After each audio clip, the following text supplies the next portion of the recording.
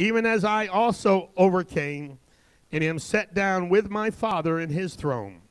He that hath an ear, let him hear what the Spirit saith unto the churches. Praise God, praise God. What a beautiful text. Amen. And I read it and I think about how that John the Apostle, there's so many things we're going to look into here about the city of Laodicea that very possibly John the Apostle didn't know, but the Spirit of God was speaking to the church. Amen. And he speaks to us today. And he knows how to connect with us and help us to understand. He knows where we're at and what he needs to say to speak into our needs and into our lives. Hallelujah. And he's going to still do that today. Praise the Lord. Okay, let's talk. I want to share this story with you concerning Pastor Roy. Roy taught his first Sunday school class at the age of 9. He attended a 1,000-member church in Monahans, Texas, and by age 15, he was the permanent teacher of the 9-year-old Sunday school class. At age 18, Roy attended an after-school class and participated in math, declamation, and persuasive speaking competitions. He met Carolyn, who invited him to her church. Roy was uncomfortable when he went because they were quite unlike what he thought church was supposed to be. He didn't plan on going back, but in his own words, he said, "Something got a hold of me." Amen. How many times have we heard that or felt that? Praise the Lord. I know he got a hold of me one day. Amen. He still got a hold of me today. Praise the Lord. He goes on. He's committed to an intense study of the Bible. Through prayer and study, God revealed to Roy his need to be baptized in Jesus' name. Then during revival services, Roy received the Holy Ghost. Roy never imagined the impact the Holy Ghost would have on his life. He responded to a call to preach, withdrew from his aerospace engineering program, and within 4 years started a new church plant. Many challenges arose, but Roy did not allow himself to be stagnant. He persisted in opening himself to God's will and choosing an unbroken relationship with Jesus. Roy Moss pastored in Bartlesville, Oklahoma for 46 years. Truth Tabernacle United Pentecostal Church is still a thriving church today because the Lord reached for Roy and he responded. Isn't that a great story, great testimony? Praise God. God is still getting a hold of hearts, amen, and transforming them. Praise God. Okay, here's another little news story here. According to Yahoo News Singapore, on September 15, 2017, a man was sentenced to 70 weeks in jail for cheating pawn shops. 5 other similar charges were also taken into consideration. Court documents showed the convicted man had been approached by a nightclub owner with an opportunity to get some extra cash. The plan was simple. The nightclub owner had some gold bars he wanted the man to help him pawn for a 20% commission. And the con was that each gold bar had only cost $900 but could easily be sold for much more. Why? Because it closely resembled, undetected to most people, the Perth Mint in Australia, which would greatly increase the value of it, but it wasn't actually worth that. It just looked like it. And so each bar was only 50% gold in reality. They thought it was up in the 90s.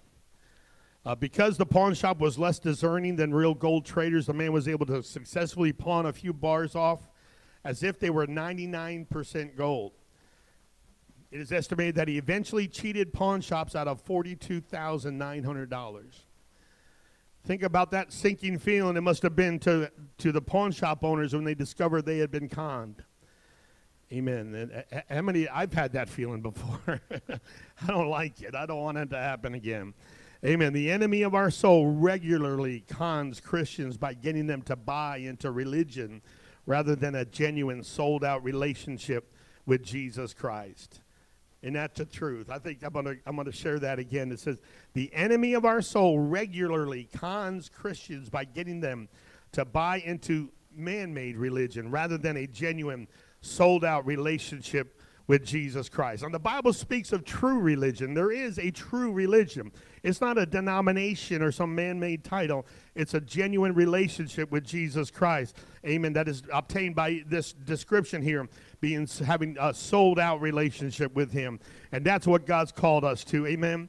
To walk in his purity and to walk in the way that he wants because of our relationship that we've been established with him. Praise God. To know him is to know eternal life. Amen? Praise God. Okay, so to the angel of the church of the Laodicea, for some reason the remote's not working. In the second and third chapters of the book of Revelation, Jesus asked John to deliver special words to 7 churches in Asia Minor. One of the strongest admonitions given to any of the churches was given to this one, the church of Laodicea.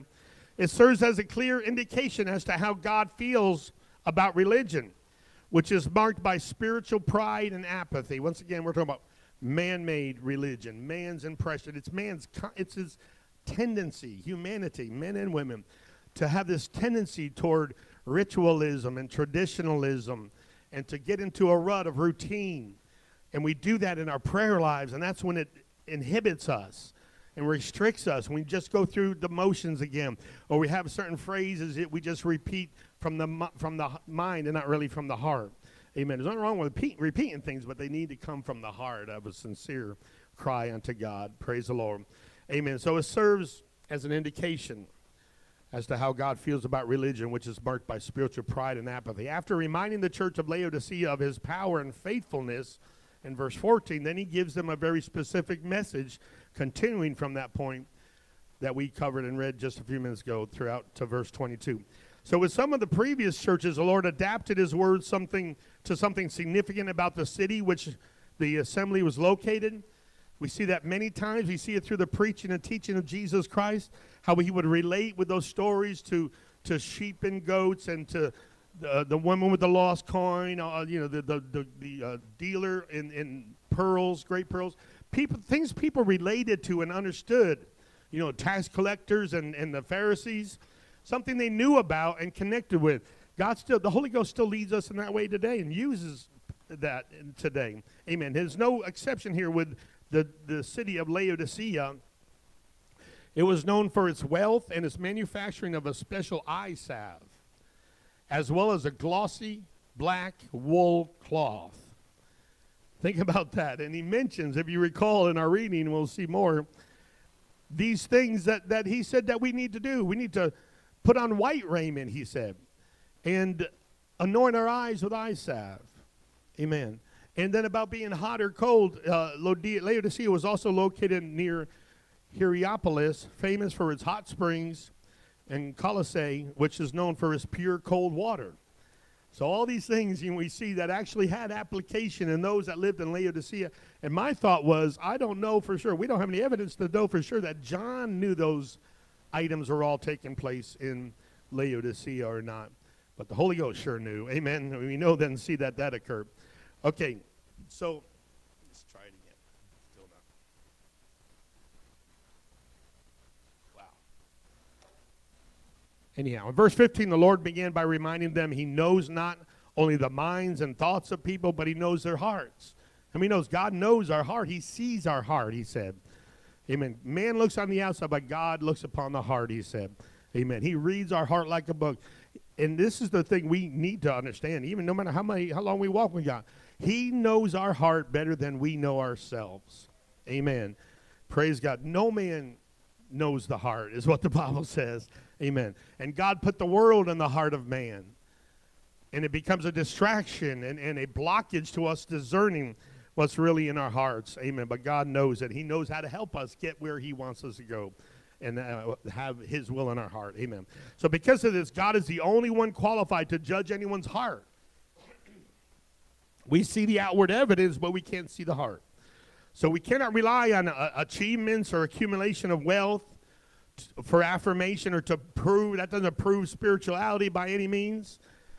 And it's important that we recognize that. There's a whole lot of voices on Christian media that promote that wealth is godliness. And we know the Bible plainly says that's not the truth. God can bless you with wealth, and I believe he wants to bless us with wealth. He will only give us as much as he knows we can handle without backsliding.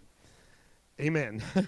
So if you really, once again, if you have that in your mind, prepare your heart for God's will, and God will prosper us when he knows he can trust us with it. Is that all right? Can anybody say amen to that? Praise God. I really believe that's how God looks at those things. Amen. But they are not proof of spirituality. We can't rely upon our own abilities and our own qualifications in the natural. to somehow justify it. Some people think I'm a really good singer, so I should be able to sing in that church. Well, that takes more than just being a good singer. There's a lot of good singers in the world. There's people get up and be a good orator. That doesn't make them a preacher. Amen. Hallelujah. Only God knows a person's true works, and to be a true believer, he or she must be spiritually vulnerable and sensitive to him, opened up to his direction and his leading. Amen. So both history and scripture warn that people then and today have a tendency to reduce Christianity to a set of rules and rituals or ideals instead of embracing a dynamic, heartfelt relationship with the Lord. Amen. I think sometimes we fail to reflect that as much as we should in the church, because that's absolutely the only way to walk into a fruitful ministry or work for God today, is to have a heart that is truly yielded to the fullness of God's direction and his leading. Praise God. Amen. Embracing a strong relationship with him, that is a surrendering of our heart to him. And the fullest means we know that we can. Amen. And what we fail at, he'll work on. Amen. I often have prayed, God, I want you to shine that light into the darkest areas of my heart, in that deep, dark corner that I don't even know what's there. Shine it in there, God, and clean it out for me. Help me to clean it out and be what you want it to be. Praise God. Amen. It's growing in relationship with him that causes that to happen. Nothing else can do it. Amen. Praise God. Praise God. So A.W. Tozer put it this way: everywhere among conservatives, we find persons who are Bible taught but not spirit taught. Think about that. We can't have one or the other. We got to have both. They conceive truth to be something they can grasp with the mind. It's a philosophical thing to many people. I mean, I remember watching and listening to some Bible studies taught by people that didn't believe in Pentecost. And yet the congregation, he would say something out of the word, and you can hear awe and a hush going across the crowd. But they were being inspired intellectually only and not by the Spirit. Amen. They were missing the full grasp of what God was trying to say. So there's nothing wrong, and quite contrary, it's very important to apply ourselves intellectually to the study of his word. But more importantly is to open up our hearts, amen, that the Holy Ghost can speak to us, reveal his ways, amen. I was teaching somebody the other day. We know that you can't even comprehend many things of God without being spiritually transformed. Amen. The natural man receiveth not the things of the Spirit, for they are spiritually discerned. Amen. Hallelujah. So there's no truth apart from the Spirit. How about that statement? That's a great statement. Amen. We have to be yielded to the Spirit to grasp and to really apply the truth. You can't apply the truth without the Spirit. Amen. Because you can apply it to the carnal nature, and carnal nature is not going to go along with it. Amen. We need the Spirit to transform us. The most brilliant intellect may be imbecilic when confronted with the mysteries of God. I mean, you can be as scholarly as you can get, have your whole wall covered in degrees. It doesn't make you able to perceive of the things God reveals and wants to work in our lives. Amen. So we need more than that. Praise God. And it's still a mystery. Isn't that something how God does that? And it reminds me, I don't want to get too lost in this, but it reminds me of reading about where they said to Jesus, if you're the Christ, show us plainly. Well, that's all he had been doing for years to that point, showing plainly by his actions that he was the Christ. But yet he spoke in parables, so only the ones that were hungry, those that wanted to know, were willing to yield and learn of what God had. Only to them would it be revealed, and God would make it known. And he still does that today. That's why we were talking about the tabernacle last week, and the tabernacle from the outside, it was not glamorous at all, just a tent in the wilderness, in the desert. How could this be the access point to the God of creation? To the outside, it doesn't look like anything. We may not appear to be much to this world, but we got the greatest treasure there is on the face of this earth. Hallelujah. In heaven and earth, amen, to know and live for Jesus Christ. Praise God. Hallelujah. There's I know thy works. Okay, and I'm not going to ask for answers to this question, but you'll see why here in a second. He says, can you describe a time when God spoke to your heart through his word or through a sermon, book, or song? I dare say there should not be a single Christian that can say, yes, I can describe a time. In fact, how could we even come to God if God had not spoken to our heart and made himself known unto us? Amen. But the thought that comes to my mind with this is, how important is it, no matter how long you live for God, if you live for him 50 years, it's still very important that we approach his word with a desire for God to speak to our hearts. Amen. Be it coming to hear teaching or preaching, come with an expectancy. Come expecting God to speak. Amen. And I've said this before many times in the growth process. When I was young in the Lord, I had so many questions battling my mind. And I'll be praying about it when I come to church. God, I need to understand this. I want to say nothing to anybody about it. But in the message somewhere, my answer was presented to me. If you seek, you're going to find. Amen. But if we just skate along and let it, whatever happens, happens, you're not going to get it. You have to desire him. Amen. God to speak to our hearts. Every time we hear a sermon, every time we open the Bible, expect God to speak to our hearts. And he does speak to our hearts through music as well, and song and worship. Praise God. And that's important to desire and obtain as well. Hallelujah. Okay. So in Revelation 3, verses 15 through 16, God made it clear he's looking for people with a passion for him. Bottom line, he's looking for people with a passion for him. Apathy disqualifies people from being true Christians. You can't be a true Christian and be apathetic in our walk with God. That's what he's saying. Now let's be honest. I don't believe he's saying, I want you to be cold. That's not what he's saying. But he's saying it's worse to be lukewarm than to be cold. That's what he's saying there. Amen. He wants us all hot. He wants the fire to stay burning. Like we're teaching the tabernacle, that fire was never to go out. We kindle it every morning. We refuel it every morning and make sure we keep that fire burning. Praise God. Amen. But apathy disqualifies people from being true Christians. And we have that aspect of the teaching that says once saved, always saved. It's not the case. Amen. You can be born again, fully experiencing everything God has for salvation, and then walk away from it, or just get cold in heart. Just get lukewarm even in heart, and lose our relationship with God, and lose the opportunity to make heaven our home. Amen. Praise God. Most people identify with an aversion to a limp handshake, a passionless kiss, or an empty promise, or a half-hearted commitment. They are as pleasant as lukewarm coffee or room temperature ice cream. That's really just a slushy, right? Lukewarm faith offends God because it reveals one's true feelings. Amen. This is why we are called to examine ourselves continually and make sure we're in the faith. That is, that we are hot for God. Amen. That we have a fire burning for a desire to draw near to God, to be established and grow in a relationship with him. Amen. And it's so essential to everything we're here to do in this church, is to learn that place of walking with him in that way. Amen. Okay, so to make sure his point was crystal clear, God declared, so then because thou art lukewarm and neither hot nor cold, I will spew thee out of my mouth. Yeah, that sounds like harsh language, and it is. And God uses that for a purpose and for a good reason. Amen. One must remember our relationship with God is eternal. Everything around us, so much of what we work for every single day throughout the week are for temporary things, and some very necessary for survival today. Amen. But we have to prioritize what is most important and realize our relationship with God is going to impact eternity. Amen. When this body goes back to the grave or whatever means by which we go. Amen. Eternity is forever. And we must be mindful and pursue after guaranteeing. I want to guarantee my place in heaven. I know the blood of Jesus does that, but I got to make sure I'm available to it. Praise God.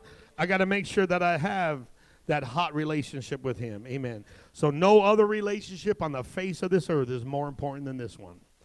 Amen. Prioritize. Praise the Lord. What is your first priority? That was the title of my first message I ever preached. Amen. Our relationship with God has no room for ambiguity or compromise. We just can't allow it. It's too essential, too important, too central to everything that's valuable in our lives. Amen. And we know everything else is impacted by our relationship with the Lord. Every other relationship is impacted. Every other aspect of life, talking about growing in intellect and being successful financially, everything's impacted by our relationship with God. Amen. So Scripture refers to the church as the bride of Christ. As part of that bride, individual believers are called upon to commit to God as dramatically as a bride commits to her husband. Amen. I don't know of anyone that is getting ready to get married that doesn't have a heart after their mate and is passionate in being with them and pleasing them and doing things that they want to do. Amen. So would you marry someone who is half-hearted toward you? Of course not, but we're going to ask Jesus to do that. Amen. Would you feel good about your coming wedding if your soon-to-be husband or wife was uninterested or unaffectionate? Hey, wait a minute. Maybe this is not the right move here. Amen. Well, we sure shouldn't expect Jesus to do that. If we are called to be the bride of Christ, some may not be comfortable with that analogy, but it's very accurate. No matter how manly and masculine we may be, we are going to be part and are becoming part of the bride of Christ. And he's not going to want to marry someone that doesn't love him passionately. Would you? Amen. That's a good analogy, isn't it? Praise God. Shouldn't a bride be passionate and excited about spending the rest of her life with him? Why should we be anything less? We need to be passionate for the Lord. Can everybody say amen? Hallelujah, hallelujah. Thank God he gives us something to be passionate about. Praise God. All right, the Lord wants us to serve him with our whole heart. As we know, the prophet said, he will be found of us when we seek him with all of our heart. That's the key. That's the key to prayer. It's not saying the right things and going through the right motions and covering your list, whatever that may be, and those things can contribute. But having a heart that's sold out, seeking him with all of our heart.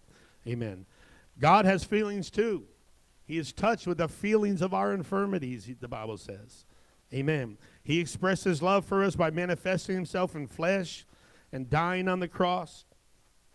You can't prove any love greater than that. No greater love hath any man, he said, than they that lay down their lives for their friends. Amen.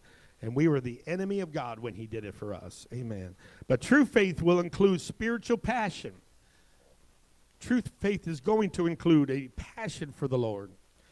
According to Jesus, the first and greatest commandment is, thou shalt love the Lord thy God with all thy heart, with all thy soul, and with all thy mind. And think about this. This is a command in the Old Testament. He taught the children of Israel this. Jesus, without question, fully brought this to the New Testament. This is a requirement for a walk with God. We should not just acknowledge him, just exist, that he exists. I've talked to somebody the other day about the word believe. A lot of people think that when you say you believe on the Lord Jesus Christ, you're just acknowledging he exists, and that's it. No, this is a passionate desire to walk with him, to please him, to do his will. Amen. And we are commanded to love him with all of our heart. Amen. Think about that. That's the goal. That's the platform we're to shoot for. Love him with all of our heart, with all of our soul, with all of our mind. Amen. So many things in life do not work unless they are done purposefully and powerfully. We have all learned to avoid sluggish chainsaws. I got one of those. Burn through another one. Dull knives, sleepy drivers. You ever see somebody wandering all over the road? What I do is, okay, it's time to back way off. I'm getting a huge space cushion here between this guy. Amen. I don't want to be the place he ends up in. Amen. Inebriated pilots. Yeah, I'm not going to get on that plane. Haphazard relationships. All these things people stay away from because they are dangerous and can be destructive. Amen. So should also we be mindful in our relationship with the Lord. Few of us will settle for a careless surgeon, dirty restaurants, inattentive babysitters. Yet many settle for a mediocre relationship with God when it's the relationship we should be the most careful about and absolutely be the most passionate about. Amen. We should love the Lord with all of our heart. Can you say amen? Praise God. So it demands total buy-in. You can't just say, I'm going to be a Christian on the weekend or on Sunday. It's 100%. Amen. He's Lord of all, or he's not Lord at all, as one phrase puts it well. Amen. So much like bungee jumping and skydiving, you got to buy into it. Amen. And I'm serving the Lord with all my heart, but I won't be jumping out of any planes. I'll tell you that right now. Hallelujah. And bungee jumping is basically the same thing, except you got a string holding you up. Amen. I'll just leave that at that. Amen. I don't disrespect anybody that does it. That's more power to you. Amen. But I'm taking the jump for Jesus. I'm going to do that. Amen. God will settle for nothing less, so neither can we, than a full buy-in in our relationship with the Lord. Amen. So notice, God does not reject anyone for lack of skill or gifting. Thankful for that. Amen. I remember Brother West used to preach, God can use, you may not be able to read your name in boxcar letters on the railroad train, but you can still be used of God in a mighty way. Praise God. God doesn't reject us for any of those things. His problem is not with status or performance.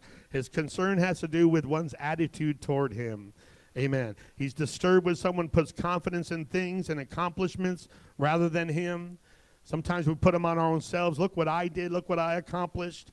I deserve this. How many, we hear that all the time in our culture today, that people think that they deserve certain things when they're not basic. I'm not going to go there. Hallelujah. So believers do not have to worry about perfection of performance, so we strive for it, but we do need to be concerned about our sincerity with God, being serious with our walk in God. We need to continue examining ourselves. Take a look at ourselves continually and see where we are in our walk with our sincerity with God. Amen. The Lord sums up his thoughts toward Laodicea in verse 17 when he warned, because thou sayest, I am rich and increased with goods, and have need of nothing, and knowest not that thou art wretched and miserable and poor and blind and naked. Amen. So speaking to a prosperous community here and saying, don't put your trust in those things. Amen. That's so indicative of our culture today. We don't realize it, but we're the most blessed financially and physically. We're the most blessed nation on the face of this earth. By far. Amen. And many times we take those for granted, even take pride in those things, when we should be giving glory to God and recognize that we can't have anything without him. Amen. Praise God. Okay, here's a question. What are some protections God provides through the church to help us identify blind spots? Is there anybody who wants to take a look at that question? Give us your answer. Protections God provides. I think there's a big... Go ahead, brother.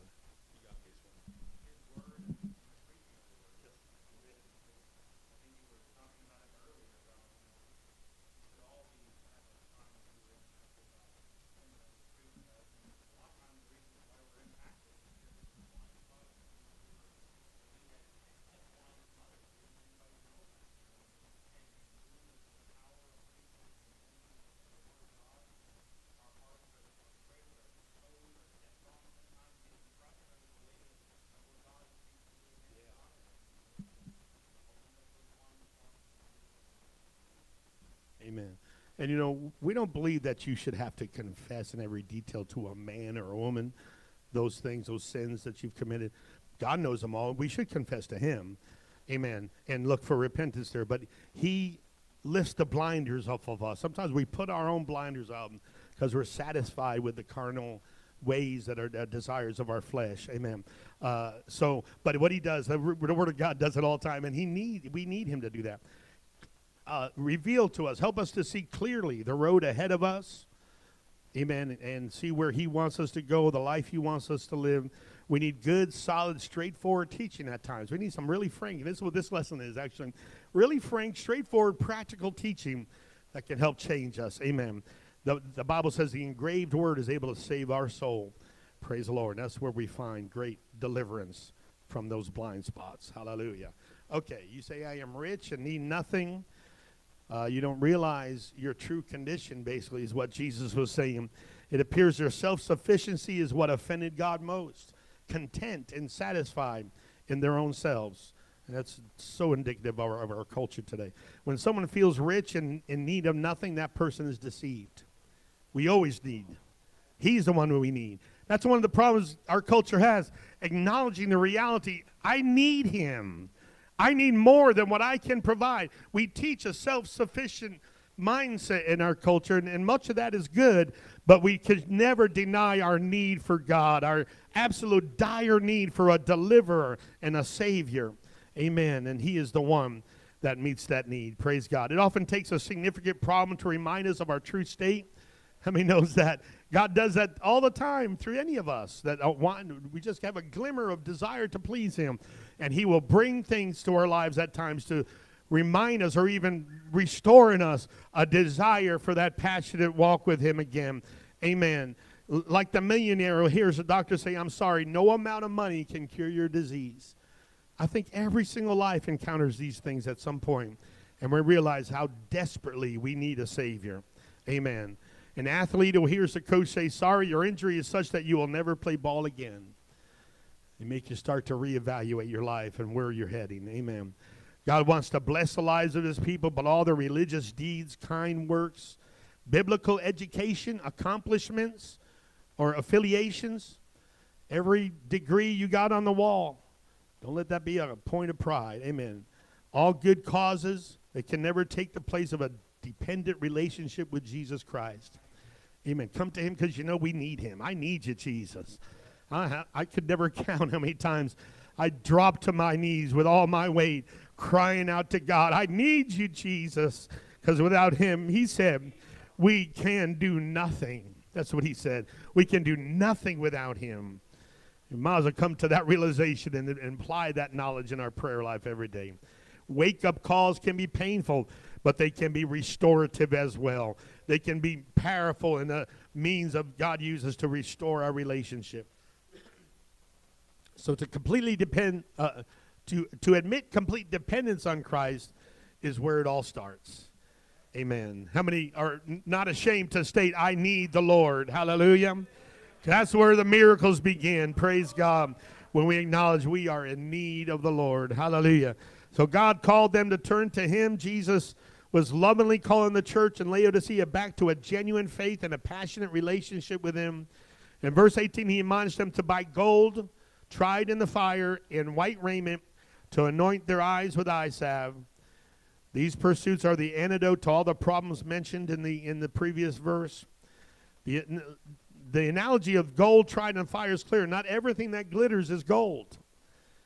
Some may look gold and not be gold. And they have even like those gold bars they were selling, had a small portion of gold, but it was not the quality that was intended or desired. Amen. In order to be genuine and valuable, gold must be purified using high temperature, facing the fire. Amen. It's heated up till all the impurities float to the top and then can be removed. I always look at it this way. God's got to reveal to us our faults before they can be removed. And he is able to do that individually in our own walk with God, especially when we're willing to lay our hearts out open before him, asking for his help. Yeah, then you guess what? God's going to start helping and revealing things in our lives that we might say, wait a minute, I thought I was good, but God was helping us grow. Amen. Heating up the life that we're living till the impurities come to where they are visible, and then they can be dealt with and removed. But that's what we have to do. Once it becomes visible, God empowers us to remove them. Amen. And we have to make those steps to do it. Praise God. Okay, how does God use life experiences to purify our faith? That's what we've been discussing. That's another question for you. Anybody want to give your take on that? How does God use life experiences? Go ahead, my brother.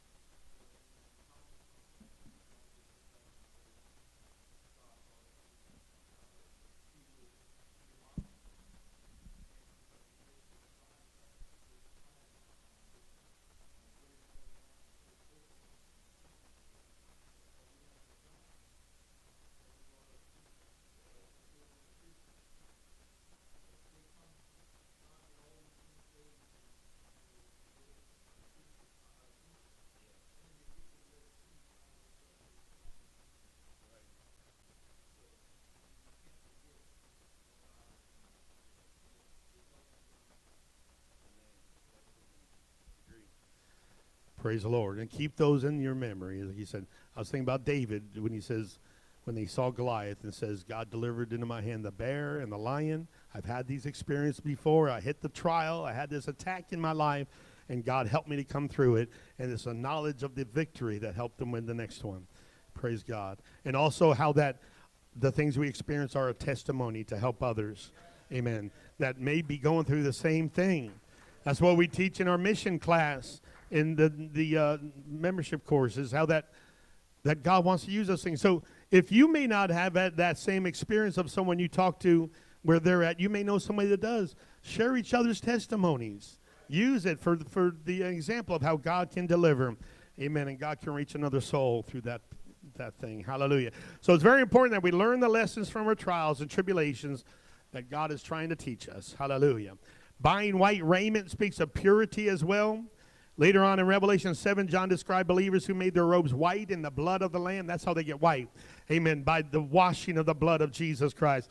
Our purity, our righteousness comes from him. He is the source of our righteousness. Hallelujah. The idea is that believers should settle for nothing less than a pure and genuine relationship with God. Amen. We were teaching a little while ago about righteousness and holiness. And holiness is something we work toward, but it has to start with the gift of God of his righteousness. But we are called to maintain it. And we are called to work on improving in our personal walk how we live up to his righteousness. Amen. Revelation 19:8 says of Christ's bride, and to her was granted that she should be arrayed in fine linen, clean and white, for the fine linen is the righteousness of the saints. So that white is symbolic. Like we said, this city of Laodicea was known for its fine black wool. And here Jesus is telling them, put on white raiment. Amen. Remember where your source lies. Amen. Finally, the Lord referred to the eye salve for which the city was also well known for. The salve was an analogous to God's Spirit, which helps those who receive it to see more clearly. The Holy Spirit's unction, like the ancient eye salves, first smarts with conviction of sin and then heals. Amen. Sometimes that first initial blast is difficult.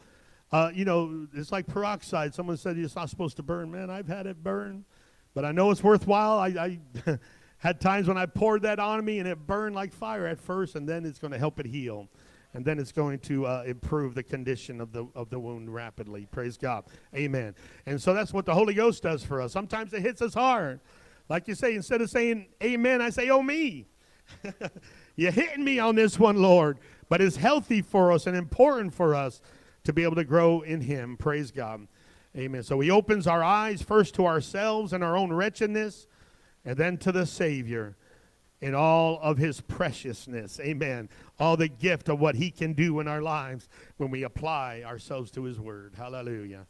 Praise the Lord. I just jumped ahead of myself. Okay, the Lord wants to be the source we turn to for everything. So while our culture may value self-sufficiency, it's not as noble as it may seem. God's people would do well to admit they are weak, and he is strong. How many knows? That's what he said. When you are weak, he is strong, he told Paul. So he allowed Paul to get weak to teach him that he can trust in the strength of God. That's what he wants to do for us. The path to abundant life begins with humility and can only be traveled successfully when it's done wholeheartedly. Necessary elements to the nature of Christians that are planning on making heaven their home. Hallelujah. Okay, can you remember a loss, sickness, tragedy that served as a wake-up call, reminding you of your complete dependency on God? Amen. Hallelujah. Anyone want to go ahead with that one? I know you do, brother. Go ahead. Brother Cohen.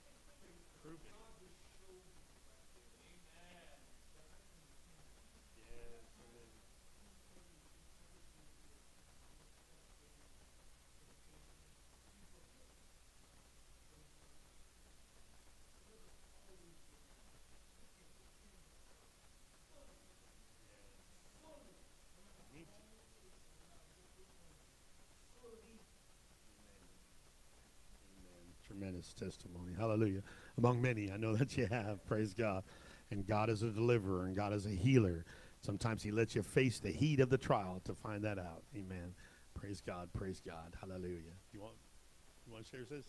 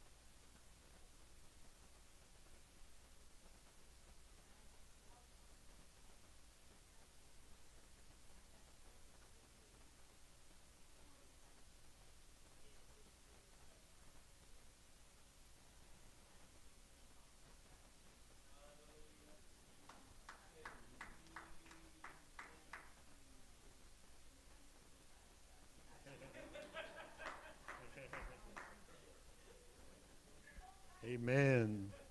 Present help in the time of trouble.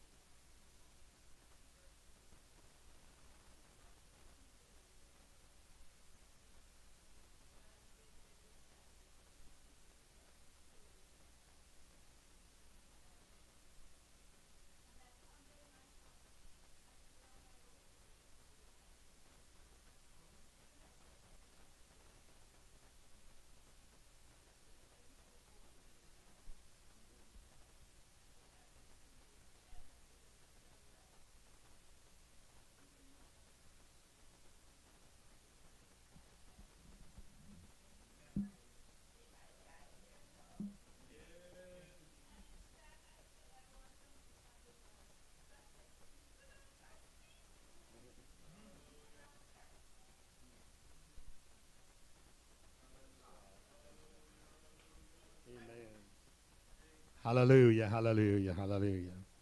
Amen. Jesus said he would avenge us speedily. Praise God. I'm glad that's the kind of God we're serving today. Praise the Lord. Amen to the Lord. Hallelujah. Hallelujah. Praise God. He knocks on our heart's door. Amen. He's calling for that deeper relationship with him. A promise that those who open their hearts to him and hear his voice will have fellowship with him. Amen. And ultimately overcome. And it's the key to every need in life, everything about life. This is the central, most important thing we can do, is to draw near to God, amen, and believe him as we yield ourselves to his will. Hallelujah. He promised the Laodiceans that they would adjust their attitude, open up to him. He would sup with them.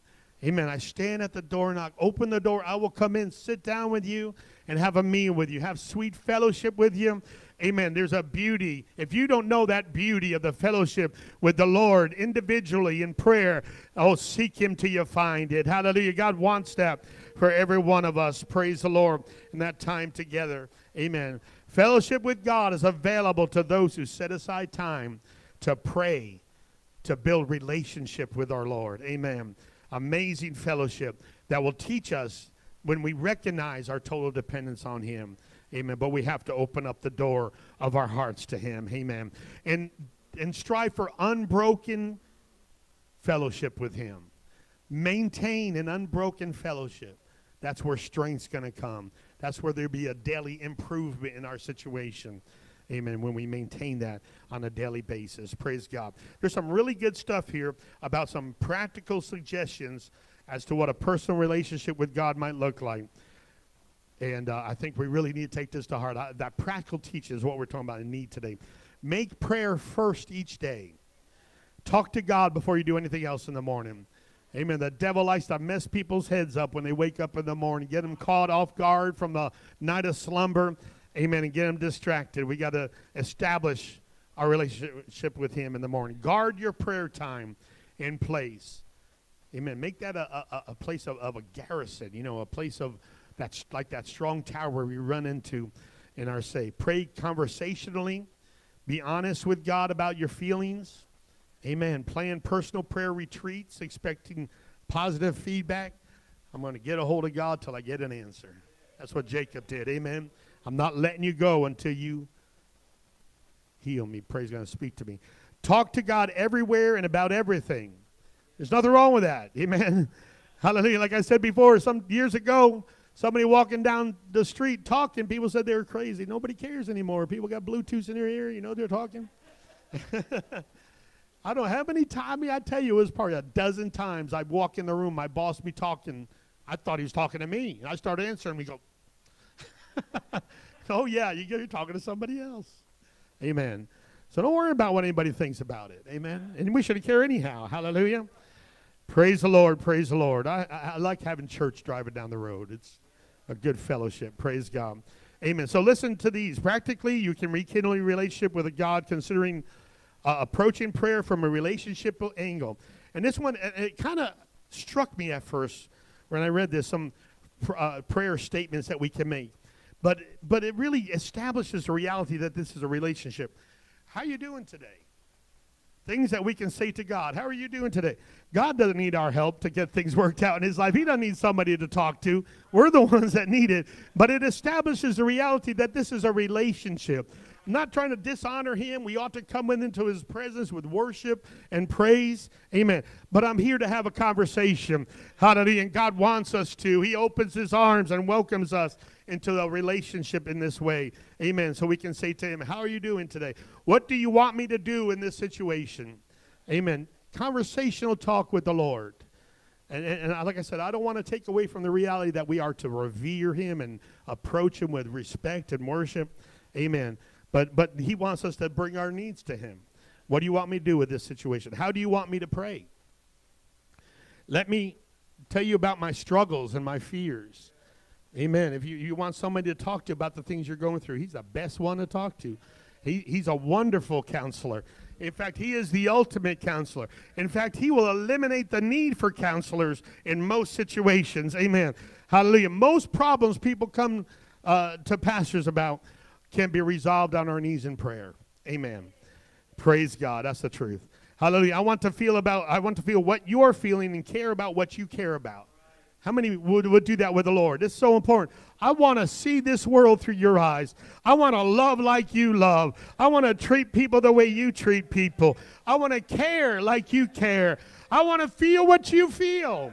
Amen. God wants that relationship for us. Amen. So that we can perceive of him and be more like him. I need you to wrap your arms around me and be my affirmation.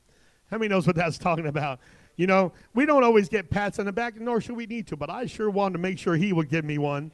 I sure want to make sure he is pleased with my path that I take. Amen. That is a path that pleases him and what he wants me to do. Hallelujah. But the point is that important aspect of having this personal relationship, one-on-one conversation with the God that knows everything, with the God that can meet our needs and make a way for us. He won't always make it the way we want it, but he'll do it the best way for us when we don't even perceive of it. Amen. It's a walk of faith, brothers and sisters. We're not always going to understand why we face what we face, but we can know he understands and he knows what we're dealing with. And he's able to make a way, and we'll do it in his way and in his time. Hallelujah. Praise God. The blessed hope we have is that when we open our hearts to God, he's going to come in. Hallelujah. He's knocking on the door today. Not just those that are lost, we that are in the kingdom of God. He's knocking on the door of our hearts saying, open up and let me come in. Let's have fellowship one with another. Let's talk this thing over. Amen. And help us. How many are thankful that's the God we serve today? Praise the Lord. Will you stand? Let's give God glory and thank him for this today. Hallelujah. And welcome him. Tell him, God, I want that relationship to grow between me and my Lord, my master, my Savior, and me. Hallelujah, God, we open our hearts to you, Lord. We open up the door, Father, and welcome you to speak to us, Lord, and welcome you to teach us your ways and make us what you want and bring us in the way you'd have us go. Lord Jesus, we thank you for the gift of life and for the mighty hand of God on your people today. Guide us, Lord. Your will be done, we pray. We love you, Jesus. Hallelujah. Hallelujah. Hallelujah. Hallelujah. Praise God. Praise the Lord. Praise the Lord. Hallelujah. God is so good to us. Hallelujah. We're so excited about what God has in store yet today. Amen. So thankful for how that went last Sunday. What a great time we had. I'm so glad we did that. It's one of the best decisions I made in a while was to do that. Hallelujah. Amen. We love you all. Let's take a short break before we head into worship. Let's greet one another. Let them know you're glad that you're here. Amen. Glad that they're here. God bless.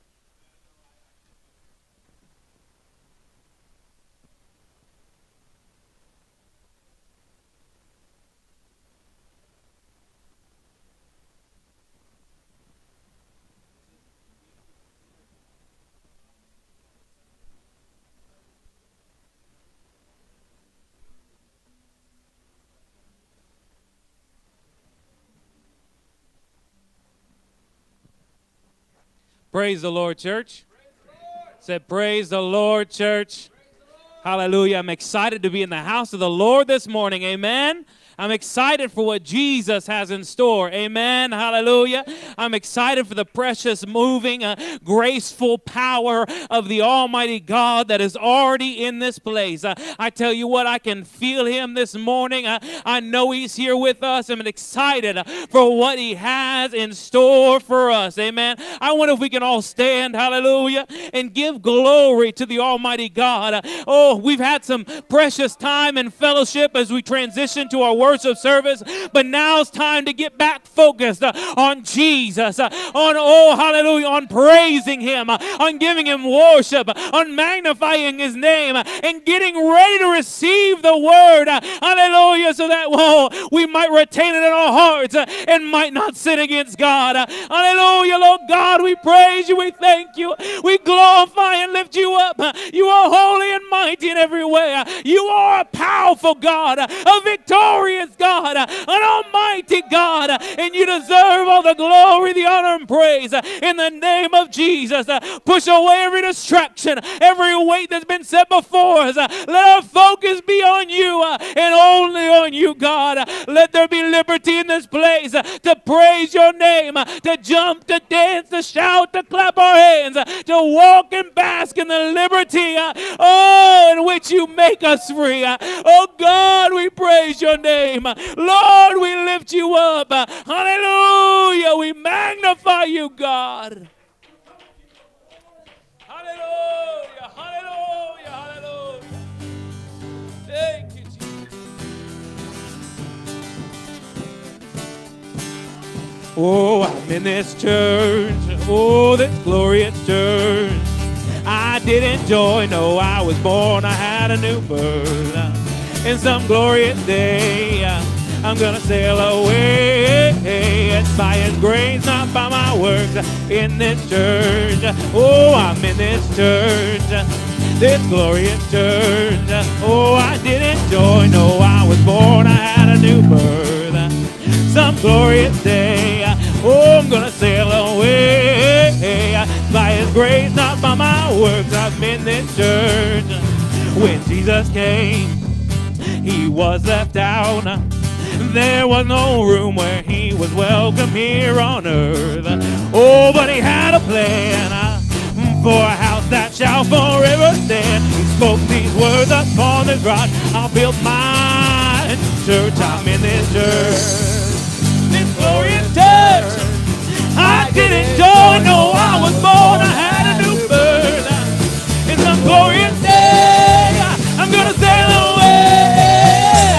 By his grace, not by my works. In this church, oh, I'm in this church, this glorious church. I didn't join, no, I was born. I had a new birth. In some glorious day, gonna sail away. By his grace, not by my works. Oh, when Jesus came, he was left out. There was no room where he was welcome here on earth. Oh, but he had a plan for a house that shall forever stand. He wrote these words upon this rock. I feel my church. I'm in this church, this glorious church.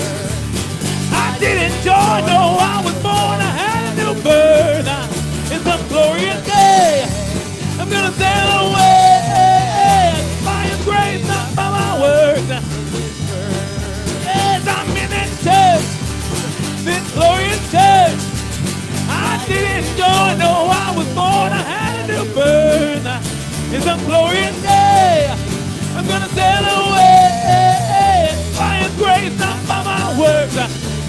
Hallelujah. Why don't we praise the Lord? We're in this church, the church of the living God. Oh, the church that is free, that is victorious. That, oh God, where God works his delivering power day after day after day. And when Jesus came, he was left out. There was no room where he was welcome here on earth. But he had a plan for a house that shall forever stand. Spoke these words upon this rock.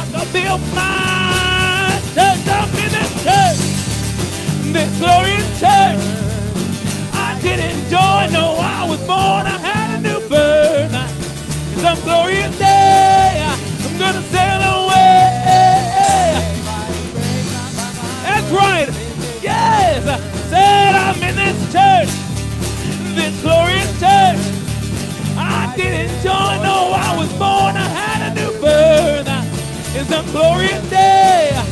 I'm gonna sail away. It's by His grace, not by my works. By His grace, not by my works. By His grace, not by my works. I'm in this church.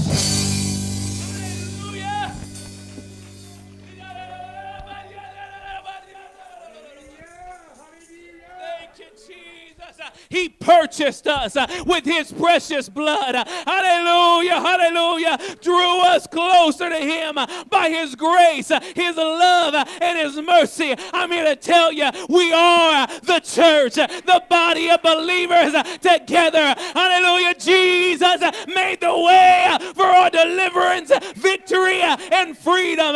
He is worthy to be praised. Woo! Hallelujah.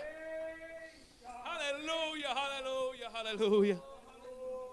Praise the Lord. If you have a need in your body, we ask you to come up to the front.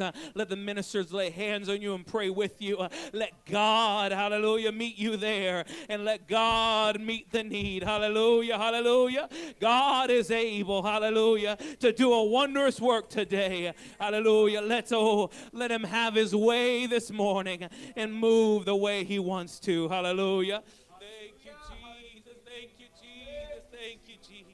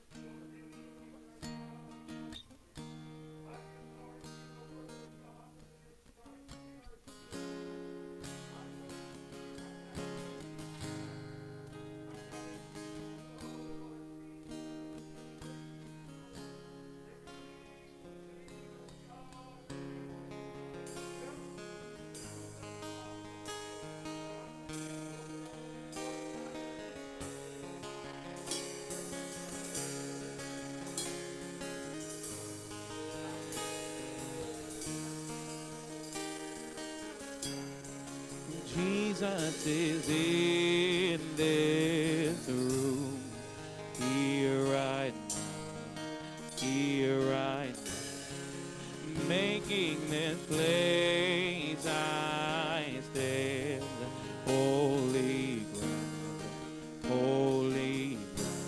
Lord, your spirit moves and breathes all around.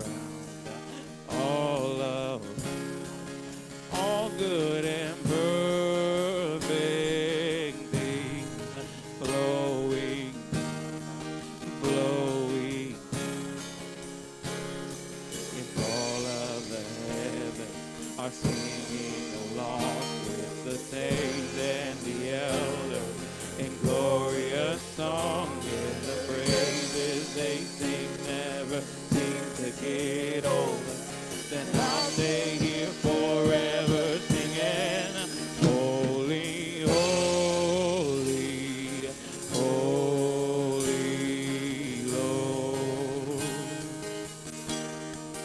God Almighty, over all.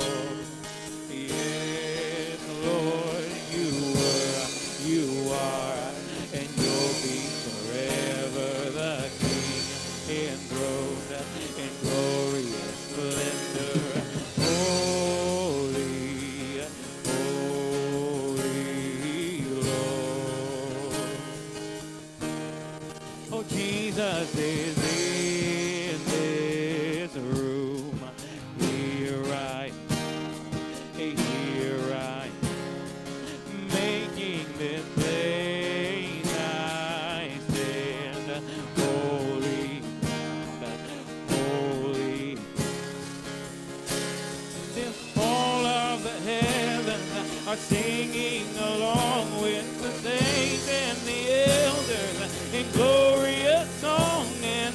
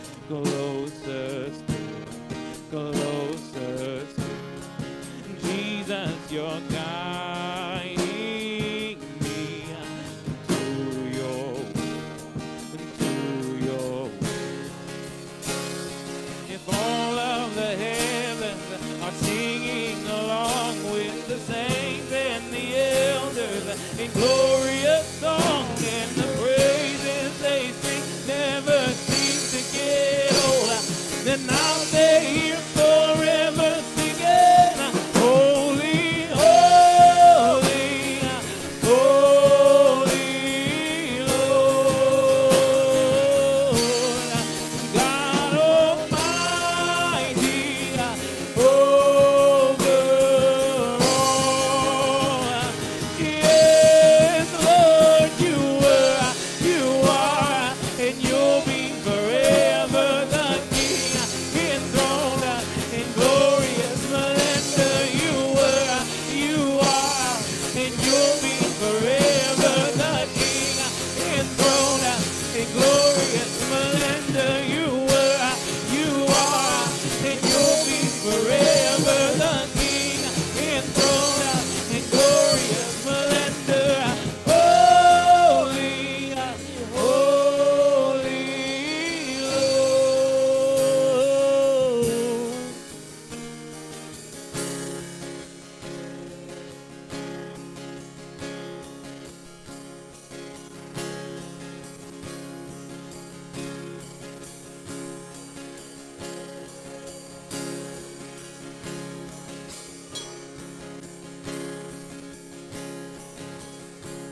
The veil is torn, the doors fling wide. I see glory, yes.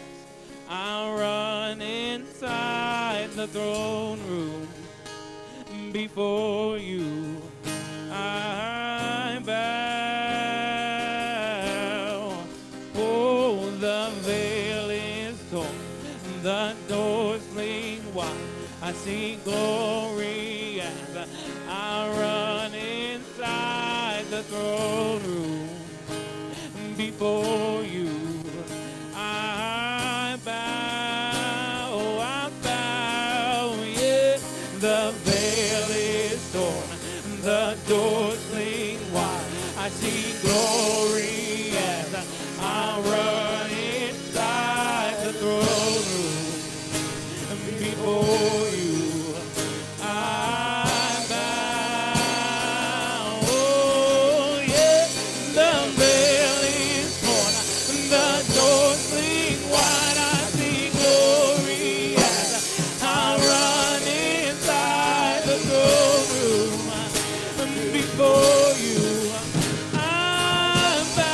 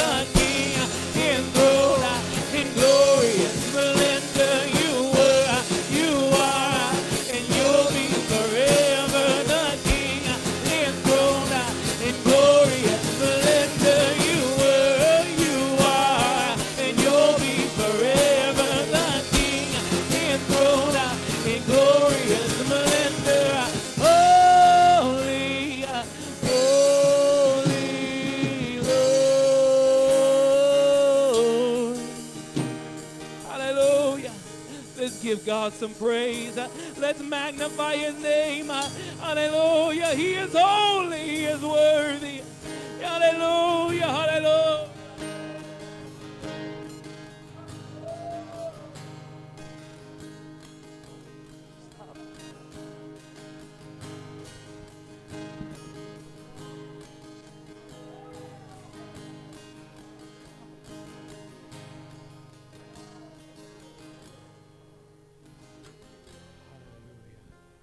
I wonder if right now we can just go and continue to give some more praise unto the living God. Hallelujah. He is so good right now. Hallelujah. His presence is here. Hallelujah. Hallelujah. We serve a miracle worker, a promise keeper. Hallelujah. Hallelujah. Hallelujah. Hallelujah. In the name of Jesus, in the name of Jesus, in the name of Jesus. Hallelujah, hallelujah, hallelujah. Hallelujah, hallelujah. In the name of Jesus. Hallelujah, hallelujah, hallelujah, hallelujah, hallelujah. In the name of Jesus, in the name of Jesus. Hallelujah. Even in the darkness, God, you are there. Hallelujah. Even when all seems lost, God, you have never failed. Hallelujah. Hallelujah. Even in my darkest times, even when I failed you constantly, God, you never stopped showing mercy and grace. Even when I was evil in my heart, God, you still saw the good in me. And you brought it out of me, God. Oh, in the name of Jesus, hallelujah. Oh, God, you are so good in the name of Jesus. Oh, in the name of Jesus, in the name of Jesus. Hallelujah, hallelujah. In the name of Jesus. Yamoroshanda ya la la la moronda ya la la la la moroshanda ya. Hallelujah, hallelujah, hallelujah, hallelujah. Hallelujah, hallelujah, hallelujah. Hallelujah.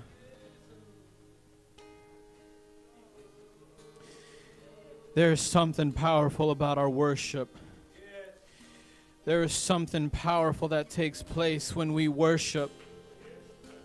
God ripped that veil in two, hallelujah, because he wanted us to be in the Holy of Holies, hallelujah. No longer are we separated from his presence. Do you not realize that we serve the God that split the Red Sea, hallelujah? Do you not realize that we serve the God who opened the blinded eyes, hallelujah? Do you not realize that we serve the God who spoke to Zacchaeus in the tree, who called him out by name and said, "Come to me," hallelujah?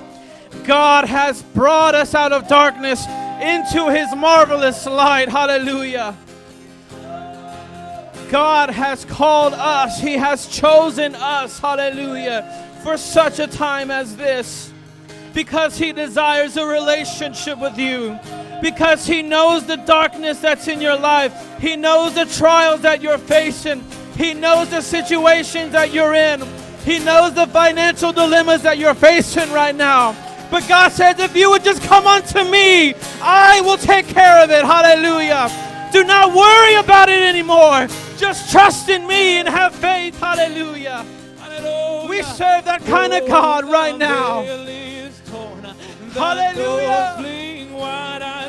Glory as I run inside the throne room before you. Hallelujah. When you bow before the Lord, hallelujah, when you submit yourself unto God, God then begins to work. He then begins to move in your life. He then begins to take your situation and turn it around for your good. Hallelujah. Before you. Oh.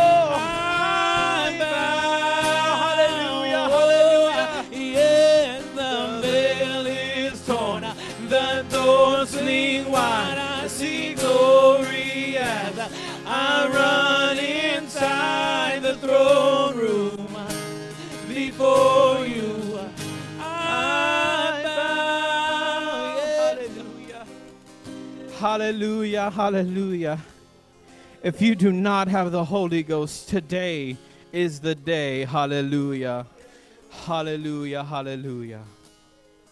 You may be seated if you would like. Hallelujah. If you want to keep worshiping, you are more than welcome to. Hallelujah. But it gives me great honor every time I come up here to bring forth the reports that is going on overseas right now. And God is doing a miraculous work. Hallelujah. God is doing the miraculous. He's doing the unspoken. Hallelujah. And I wanted to give some focal points today. Hallelujah. And in the Leeward Islands, hallelujah, it says, in prayer, and I know, Shawn, you'll love this. You'll really appreciate this. In prayer, we felt to inquire with the Tutu Mall the criteria to pass out tracts and church invitations. The mall director was very friendly and most helpful. He was impressed with our idea and allowed us access the next 2 Sundays. We handed out more than 600 church invitations and made several community contacts. The second Sunday, after passing out those tracts, we had 2 first-time visitors at the St. Thomas Outreach Group. Nothing is wasted.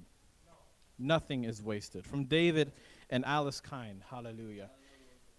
Every first and third outreach, we go out, we pass out invitations. We don't know what they'll do with those invitations, but we trust and believe that the seed will be planted and that God will encourage them to come to the sanctuary, hallelujah, to come to this church, hallelujah. Yeah. So just know that nothing is wasted. Nothing. Hallelujah, hallelujah. In France, at least 8 people were recently baptized. Blinded eyes were opened. Tumors and cancers have disappeared. Withered hands made whole. Hallelujah. Jews, Gentiles, and Muslims all worshiping together. Hallelujah. Muslims, Jews, and Gentiles worshiping the one and only true Jesus. Hallelujah. Only Jesus can do such a thing. From Paul and Darla Broche. Hallelujah. God is doing it. Hallelujah. Since January of 2021, 25 people have been baptized in Jesus' name throughout the nation of Ghana. One woman testified that a bad spirit had bothered her since the age of 7. After receiving the Holy Ghost which gives you power, hallelujah. The Holy Ghost which gives you authority over darkness, over every demon in hell, hallelujah. After receiving the power of the Holy Ghost and being baptized in Jesus' name, she is no longer tempted, tormented by that spirit anymore. No longer is she tempted, tortured, nothing. God has set her free, hallelujah, from Logan and Hannah Blackman, hallelujah. And that's just a few of the focal points that have been going on. I'm going to hang this up in the back. If you want to look at more of it after church, feel free, hallelujah. We also have our prayer calendar. We do it every month. We pray for each missionary on that day. And also on the tithing envelopes, we have it back there. We have a section for foreign missions. If you feel led in your heart to give to the missionaries, we have those plaques out there on the wall. Those are missionaries that we are partnered with, that we help support. You don't necessarily have to be partnered to help support them. If you put any amount of money in the envelope for home missions, that money will go to the missionaries. It will help them receive the things that they don't necessarily get to have in the U.S. Not every missionary is able to get a good car to transport them to church, because they live in areas where there's hills and mountains even, and they have to go through forests and woods just to get to the house of God. Any amount will help the missionary and their mission field. Hallelujah. So if you feel led in your heart to give, I encourage you, give. Because it is better to give than to receive. Hallelujah. And it's more rewarding. But I wonder if right now as a church we can go ahead and stand. We're going to go to prayer right now for our missionaries. Hallelujah. That's right, brother. Go on. Hallelujah, hallelujah. The devil's running scared. Hallelujah. I wonder if right now we can pray for Daniel and Monica Rushing. They are missionaries in South Korea. They are in a dangerous part of the world because their neighbors are not too friendly. Hallelujah. But God's protection is upon his people. And I wonder if right now we as a church can bind together for them right now, the Rushing family. Hallelujah. Let's go into prayer and let's believe that God is going to pour out his spirit and his anointing upon the people of South Korea.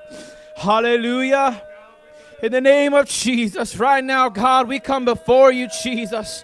Hallelujah. We believe right now, Jesus, that you are going to pour out your spirit and anointing upon all flesh. Hallelujah. That you are going to do the miraculous right now in the name of Jesus.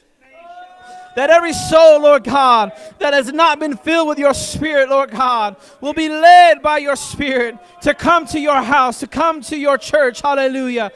Lord, that the Rushing family, Lord God, will see people being filled with the Holy Ghost, with the evidence of speaking in other tongues. Hallelujah.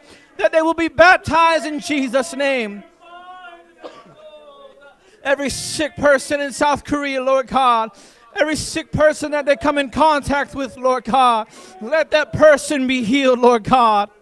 In the name of Jesus, I pray, Lord God. Lord, pour out your spirit, Lord God. Pour out your spirit, Lord Jesus. We thank you and we believe you, Lord God, that you're going to do what you said you would do, Lord God. That in the last days, Lord God, you will pour out your spirit upon all flesh. Hallelujah. Lord Jesus, I pray, Lord God, bless each and every home, Lord God, each and every family, Lord God. Lord Jesus, that comes to the Rushing's church, hallelujah.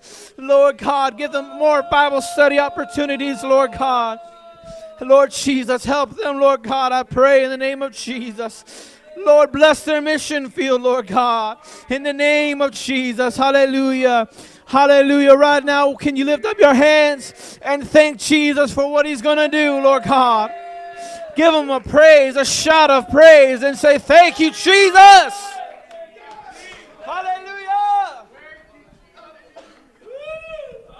In Jesus' mighty name, hallelujah. In Jesus' mighty name, hallelujah.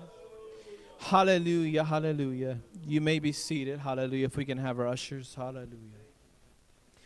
Thank you, my Lord Jesus. Hallelujah, hallelujah, hallelujah. Thank you, Jesus. Thank you, Jesus.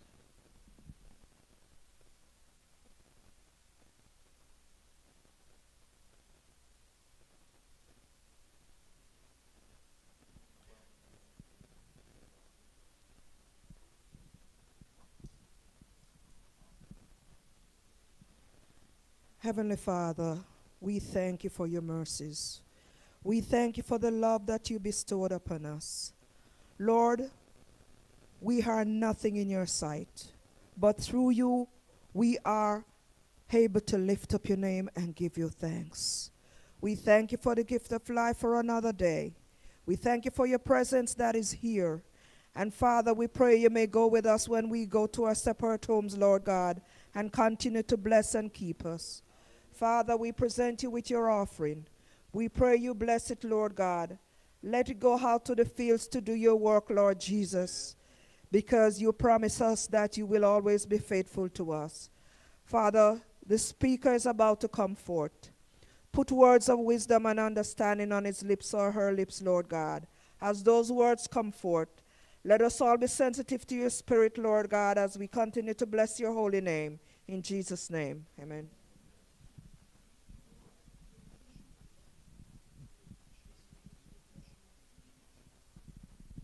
All right, while the ushers are going around, I'm going to read today's announcements. Next Sunday is Capital Campaign Sunday, so please remember your pledges. Tonight, leadership training at 6 o'clock p.m.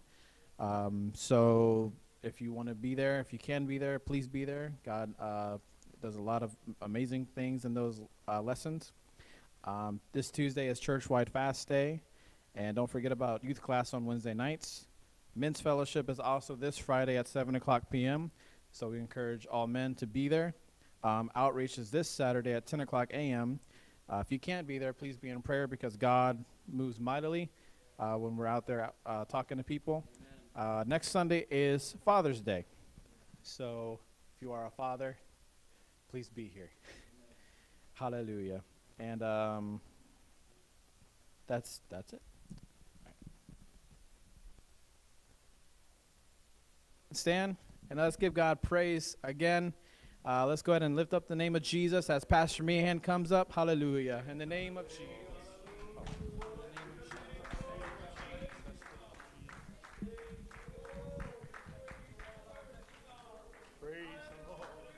Praise the Lord. Let's give him that glory today. Hallelujah to you, Jesus. What a mighty God we serve. Hallelujah, hallelujah. Worthy of all adoration and magnification. Amen. Hallelujah. I still adore him. Amen. I know they adored that baby in the manger. I still adore him. Praise God. And I still worship him with all my heart. Hallelujah. Amen. How many are thankful for the first responder service last Sunday? Did you enjoy it? Amen. I'm so glad that it went well. I think we properly respected and honored all that were intended. So glad that all those that we did have. Amen. It was just fantastic. I'm really happy about the fact that we did that. Praise the Lord. Amen. Just a couple quick things, though. We had 3 going to junior camp this past week. Zion Brown, Emily Harris, Chris Meehan, the third. Emily Harris got the Holy Ghost first time in her life. Praise God. Is she in here? No, okay. Amen. We're all happy about that. Praise the Lord. We're passing the mantle too, Lord willing, tonight in leadership training. Fantastic new series that I know is going to be a blessing to all intent. So that's for people in leadership and anybody aspiring toward it. Amen. It's open to everybody. Amen. So come join us if you can. That's 6 o'clock tonight. Men's Fellowship, I'll be in touch with you, men, about what we're going to be doing. Not sure exactly yet. Amen. I was hoping to get some antique cars here Sunday for Father's Day. It's not working out too well. Everybody shuts down for the summer. But there are a couple remnants of ones going on this week, so I'll get back with you about that. Praise God. Amen. I'm ready for the word of the Lord today. How about you? I want to hear what God has said. I'm approaching the table with a hunger today. I want to feast on this living word. Amen. I want to feast on this heavenly bread, this hidden manna that God delivers to those that hunger after it. Amen. I want to open my heart to the word today. How about you? Praise God, praise God. How about we make sure the Lord knows he's welcome? Let's welcome our brother, Shawn Mayo, to the pulpit today. Amen. What God has on his heart to share with us. Hallelujah. Amen. Thank God for the Mayos. Praise the Lord.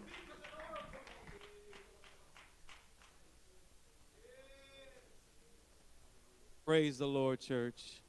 Hallelujah, hallelujah, hallelujah. God is so good, so holy, so mighty, so awesome. There's nothing that my God cannot do. Amen. Hallelujah, hallelujah. When you're in the lowest of lows and the weakest of weaks, God is there. Hallelujah. When you're in the highest of highs and everything is going well, Jesus is with you. Hallelujah. When you don't know where to turn to or what to do, and you need a healing in your body, the deliverer, the victor, the healer is right there with you. Hallelujah, hallelujah. God is ever present in the time of need. Hallelujah. He's always around, always abounding, always able, hallelujah, to move and work upon each and every one of his children. Hallelujah. Praise the Lord. I'm excited for what God has in store, for what God is doing even now and what he's going to do. Hallelujah. I'm excited. Didn't we have an awesome service this morning? Praise God. Didn't God move? Hallelujah. Praise the Lord. Praise the Lord. Hallelujah. We don't serve a God that's far away, but that's nigh, near unto his people. Amen. If you have your Bibles, please turn with me to Hebrews chapter 3. Hallelujah. Hebrews chapter 3 and beginning with verse 6. Hallelujah. Praise the Lord. Praise the Lord. It is an absolute honor. I appreciate so much the ability to be able to come up here and preach. I give honor to our pastor, honor to the Lord, hallelujah, that helps me and strengthens me and leads me, hallelujah. Without him, I am nothing, amen, hallelujah, hallelujah. But I do feel I have a word of the Lord today. I feel like it is just in line. Got a little bit of confirmation today in the Bible study. Hallelujah. Praise the Lord. If you weren't here or didn't get to hear the Bible study or all of it this morning, I urge you, once this YouTube Live turns over and becomes something that you can look up over and over again, please listen to it. It will help transform your life. Amen. Hallelujah. It was an awesome Bible study. Hallelujah. Hebrews chapter 3, verse 6. Say amen when you're there. Hallelujah. But Christ as a son over his own house, whose house are we, if we hold fast the confidence and the rejoicing of the hope firm unto the end. Again, if we hold fast the confidence and the rejoicing of the hope firm unto the end. Hallelujah. Today, I just want to preach to you a little bit, teach to you whatever God lays on my heart to do. Hold fast. Hallelujah, hallelujah. Lord God, we thank you. We praise you. We glorify your holy and mighty name. Lord, you are wondrous. You are glorious. You are mighty. Hallelujah. There is no one like you. No one greater than you in all the earth. Oh, wondrous and holy art thou, God. I ask you to lead us and direct us this morning. Guide us and keep us according to your mighty hand and your precious word working and moving in us. Hallelujah. Hallelujah. Let your will be done. Hallelujah. Lead me, Lord God, as I preach the word that you've laid on my heart, God. Hallelujah. Touch and move upon each and every one today, both those that are here and those that are online. We give you the glory, the honor, and the praise. Hallelujah. In Jesus' name. I wonder if we can clap our hands in the Lord. I wonder if we can give him worship and praise. I wonder if we can magnify his name. Hallelujah. Glory, God. Thank you, Jesus. You may be seated in the precious name of Jesus. Hallelujah. Praise the Lord, praise the Lord, praise the Lord.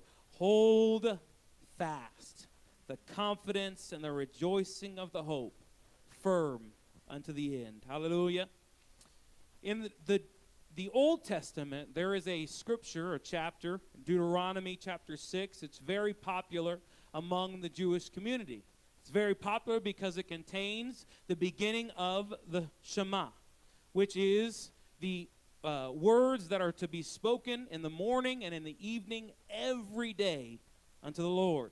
Amen. Deuteronomy chapter 6, verse 4 through 9 says, "Hear, O Israel," or listen, Israel, "the Lord our God is one Lord. And thou shalt love the Lord thy God with all thine heart, with all thy soul, with all thy might. And these words," verse 6, "which I command thee this day shall be in thine heart, and thou shalt teach them diligently unto thy children, and shalt talk of them when thou sittest in thine house, and when thou walkest by the way, and when thou liest down, and when thou risest up. And thou shalt bind them for a sign upon thine hand, and they shall be as frontlets between thine eyes. And thou shalt write them upon the posts of thy house and on thy gates." God was telling his people to make sure that these words, the commandments and the direction to serve, to love, and to obey God were everywhere in their life. When they sat down, "Hear, O Israel, the Lord our God is one Lord." When they stood up, "Hear, O Israel, the Lord our God is one Lord." When they walked down the road, "Hear, O Israel, the Lord our God is one Lord." When they woke up, "Hear, O Israel, the Lord our God is one Lord." And when they went to bed, "Hear, O Israel, the Lord our God is one Lord." It wasn't just enough for the adults to say it, though. They were supposed to teach their children. What does the Bible say, Johnny? What does the Bible say, little Issachar? Hallelujah. "Hear, O Israel, the Lord our God is one Lord." Oh, hallelujah. "And thou art to love the Lord thy God with all thine heart, with all thy soul, with all thy might." Hallelujah. Even though it was repeated, it was never a vain repetition. It was something to remind them of the power, provision, redemption, deliverance that God provided over and over again. Hallelujah. Hallelujah. It gave the children of Israel, when they were in Babylonian captivity, Shadrach, Meshach, and Abednego, I'm sure being practiced over and over again. "Hear, O Israel, the Lord our God is one Lord," reflecting on the blessings throughout the Word of God of the testimony of his oneness, of the testimony of his provision. If you serve him, hallelujah, they were able to walk boldly up to the king and say, oh, hallelujah, oh king, we are not going to bow down, neither bend a knee. We're not going to do anything to this dumb old idol because we know that the Lord our God is one Lord and he is the one we serve. And even if he doesn't deliver us, oh, hallelujah, I know our God is faithful and will take care of us on the day that we die. Woo! Hallelujah. It says, be frontless between thine eyes. In other words, every time they blinked, hallelujah, they were supposed to reflect on the almighty power of God. Hallelujah. By Jesus' time, they had what was called the tefillin, which is, as you can see up here, a standard wrap to be put on in the morning and in the evening. They would put this binding, that the little box there, you see the box on the arm and the box on the head. They would have actual parchments, scriptures of both the Exodus to remind them of the redemptive power of the Almighty God, how God delivered them from Egypt. But also they would have the Deuteronomy and Numbers, the scriptures that talked about the blessings of God, and the necessity to love God with all your heart, soul, and mind, and the necessity to do what God would tell them to do. Hallelujah. They would wrap them in a very special wrap 7 times around the arm and bind it to their hands. And most people were right-handed, and they would put it on the weaker hand to be close to the heart. They would put the tefillin on the top of the head, right there at the top of the skull, right where most people reference philosophically the headquarters of the mind. And they would put it all the way on the middle finger, the longest protrusion of the hand, to remind themselves that Jesus had to be part of everything that they thought, every move that they made, and everything that they did. Hallelujah.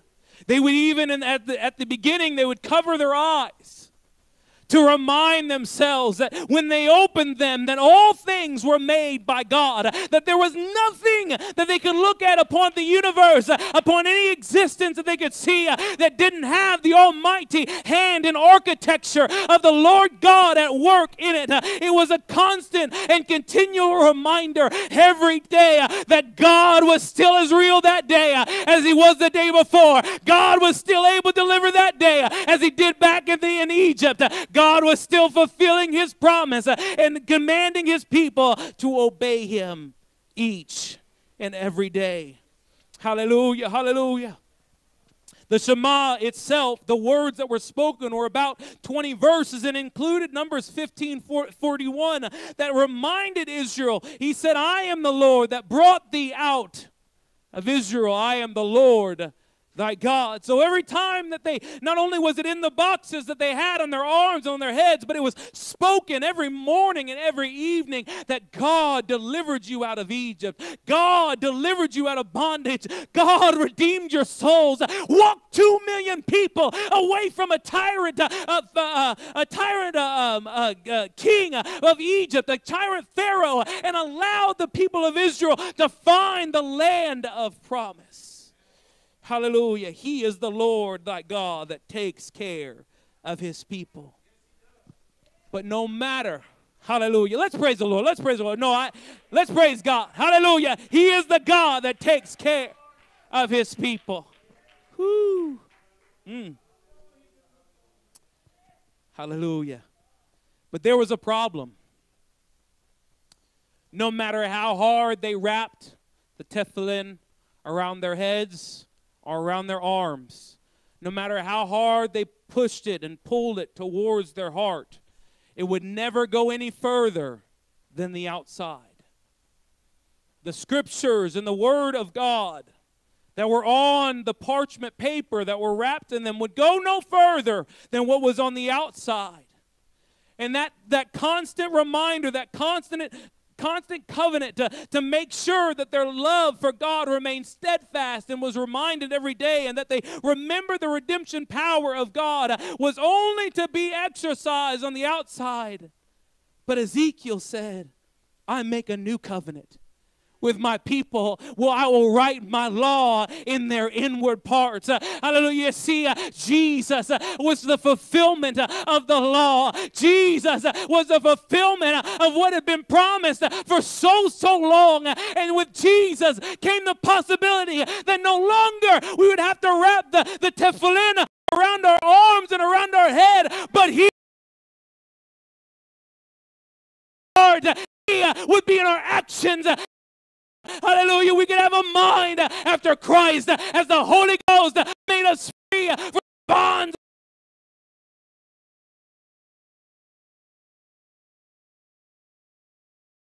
That was laid on our heart that we might not sin against Him, and we could give all glory to God for every action that we did according to His word. What am I saying? I'm saying that Jesus was the answer, and He's greater than any binding that we can put on the outside. He's greater than anything that we can do exteriorly, because He loves us and is willing to live with us and dwell with us on the inside. There is no greater miracle, listen to me, there is no greater miracle that has ever been done or performed besides a person being filled with the Spirit of God, evidenced by speaking in a language as God directs. No greater miracle than that. You get healed from cancer, that's great. It's taken out of you. It's gone. It's away from your body. Amen? You have a leg regrow. Great. Your leg's grown back. But those things don't save you. Whew. But the precious God of gods, Lord of lords, and King of kings dwelling in your heart.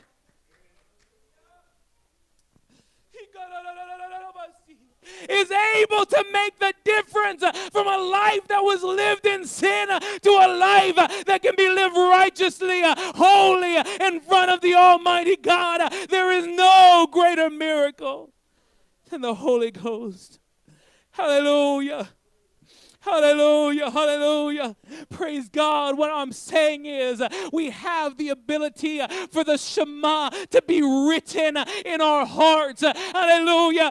Hear, O Israel, the Lord our God is one Lord. It can become more than just words. It can be something that is instinctual, that burns in us when we hear it, that brings us joy and peace.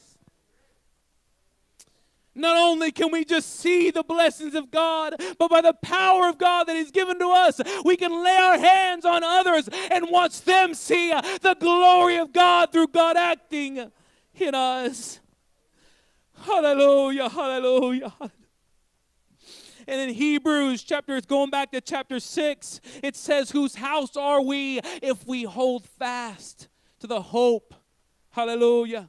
The confidence and the rejoicing of the hope firm unto the end. Jesus is our confidence. Jesus is our rejoicing. And Jesus is our hope unto the end. I'm here to tell you, church, we have to hold fast to what God has done for us. Hallelujah. We have to hold fast to God's work and God's moving in us. We have to hold fast to the joy that we experienced when He moved upon us, when we repented, turned our lives around, gave our hearts to Him.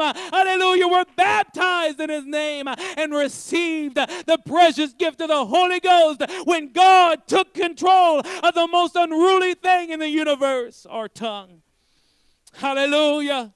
Praise God. We've got to hold fast to what God had done in our lives. We can't just let it walk away. That word hold fast is echo, which means to hold, to bind. It was actually more appropriately used to say to restrain somebody so they couldn't be let go. Praise the Lord. I said it was meant to say to restrain somebody so they couldn't be let go. It had a binding meaning. It had a meaning, oh hallelujah, that enforced and recognized we have to hold on as tight as we can. We cannot let go. We've got to have to be as near and dear to ourselves, ingrained as part of us. Hallelujah.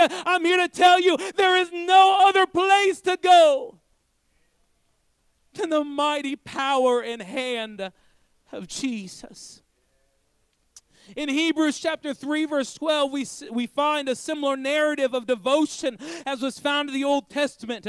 Verse 12 says, "Take heed, brethren, lest there be in any of you an evil heart of unbelief, departing from the living God.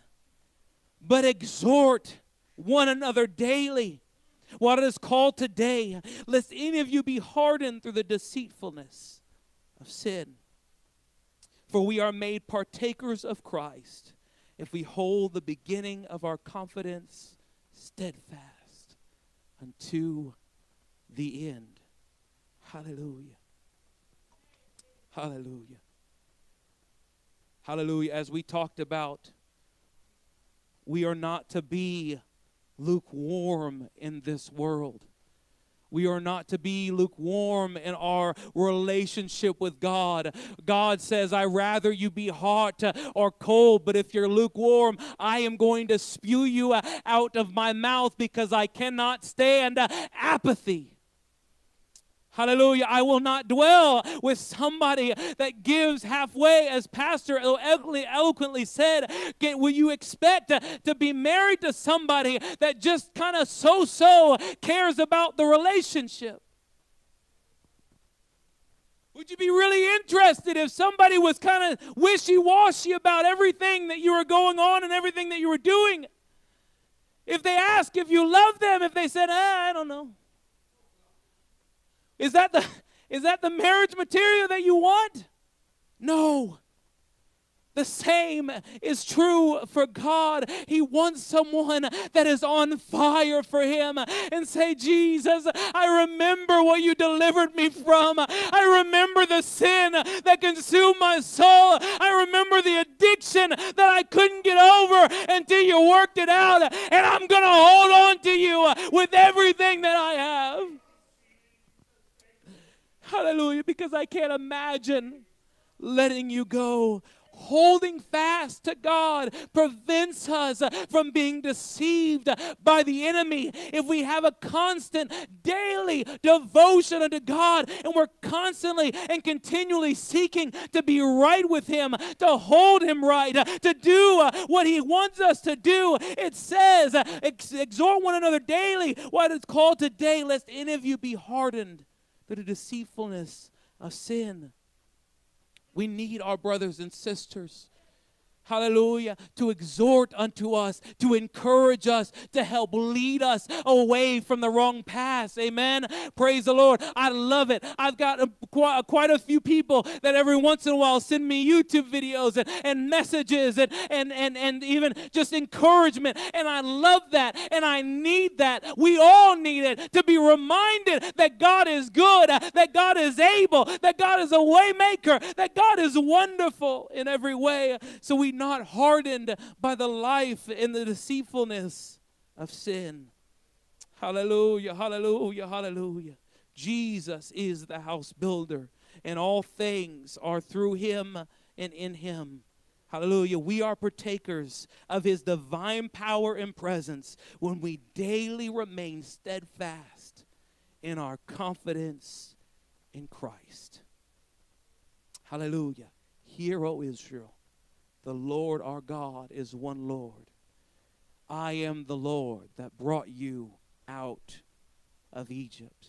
I am the Lord that saved your soul. I am the Lord that when you didn't have any money on the table and any food in the fridge that I provided. I am the Lord that when your body was sick and there was nothing that the doctors could do to you, I brought the healing. I am the Lord that when you were consumed with addiction, lust, and issues, I came and delivered you. I am the Lord your God. Hold fast to the testimony of which God made you free. Hold on to what Jesus has done in your life.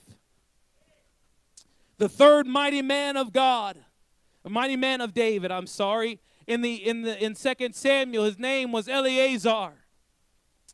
Hallelujah. And he stood in between the Philistines and the the crop that the children of Israel were growing for themselves. And the Philistines, as cheap and as cruel as they were, sat and waited and waited and waited till the harvest was ready, and then they were going to rush in. They let the Israelites till the ground, prepare it, plant it, pray over it, let the rains come, make sure that all the bugs and everything stayed away, did all the work to make sure that the crop was good and plenteous, and then the Philistines wanted to rush in, scare them all away, and take the harvest for themselves.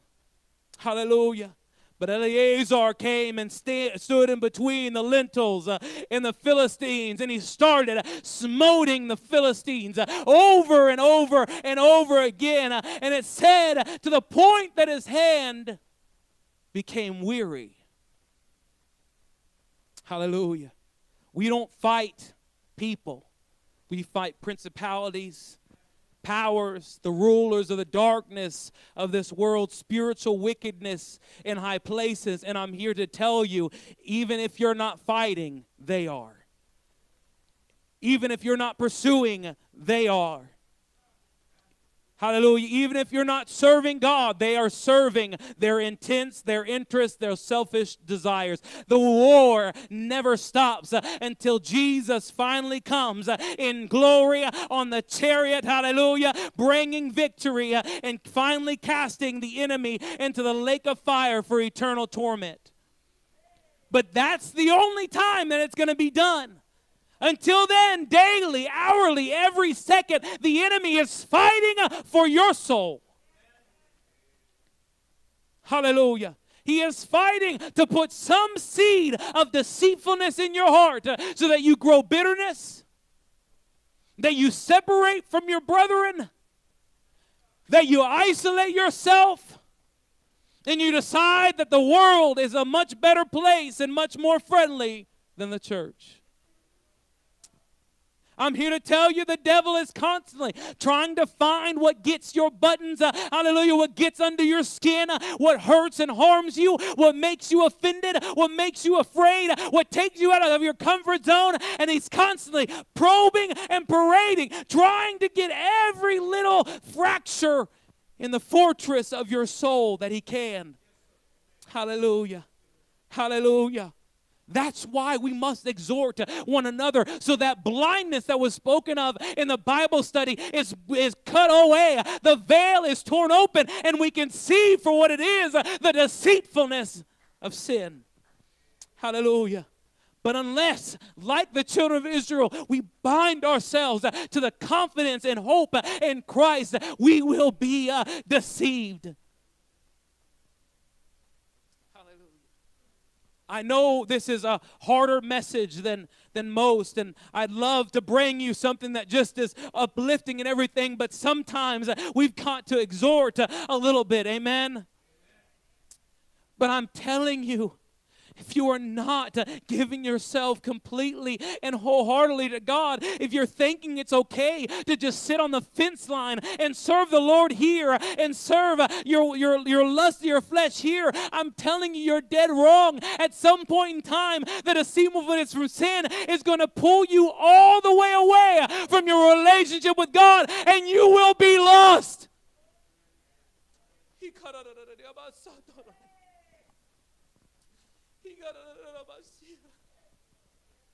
God doesn't spew the lukewarm out of his mouth because he hates them, but because he knows that when you are in the fence and on the fence and wishy-washy, there is no chance for you to change.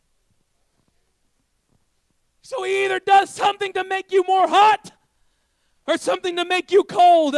But either way, you can recognize the difference in the presence of God in your life.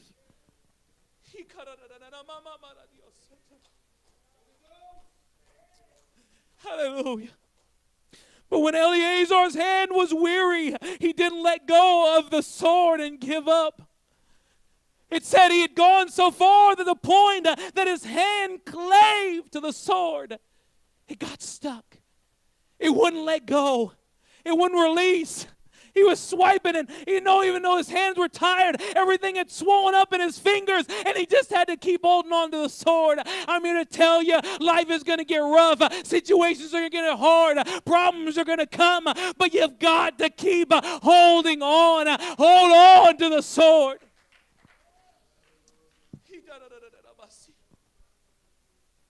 And while it was stuck, he just decided, you know what? Might as well not walk away. I got the sword. I can still use it. Might as well just keep swiping at the Philistines and taking care of business. Amen? Hallelujah. I'm here to tell you, when you've done all you can do to stand, then stand therefore. Put the armor of the Lord upon yourself. Firmly place yourself. Hallelujah. And say, God, I'm going to stay here. I'm going to be encouraged by you. Whenever I get the chance to pray, I'm going to pray. Whenever I get the chance to read, I'm going to read. I'm going to bind you to my heart, and I'm never going to let you go.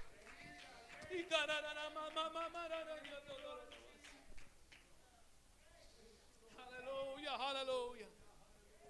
What is that sword in our lives?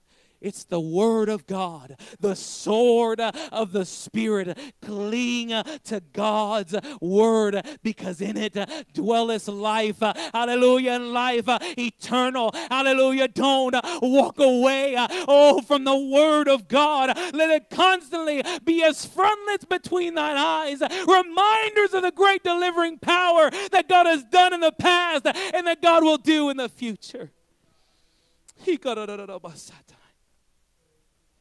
Hallelujah.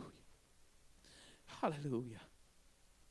Holding fast to Jesus means much more than just trying to be a Christian. It is a call to give this walk with Jesus everything you've got. Everything you've got. Hallelujah. And never, ever, ever letting go. Luke chapter 14, verse 33 says, hallelujah, if you can put that up there, brother. Hallelujah. Thank you, Jesus. So likewise, whosoever he be of you that forsaketh not all that he hath, he cannot be my disciple. Hallelujah. Am I saying that you have to walk out of your house and stand in a tent somewhere and be all by yourself? No, that's not what I'm saying. But you have to be willing to forsake anything that's going to hinder your relationship with God. You have to make sure that you are pushing out everything out of your way that is stopping you from being who God wants you to be and stopping you from being in right relationship with God. Because I tell you, if you don't, those things that you leave in your life will consume you. Hallelujah. Hold on to Jesus. Praise the Lord. Last thing I want to talk about is Paul. In chapter 27 of the book of Acts, we find that Paul was on a ship destined to see Caesar. Hallelujah. He was praying, and he felt that there was a terrible storm coming. He said, listen, I heard and saw, received a testimony that this is going to be a bad deal. You're going to get caught in a storm if you go out on this. But they saw favorable wind. Everything seemed great. Sun was shining. Everything was good. There was a light breeze. The sails were easy to lift up and set, so they decided to go on their way.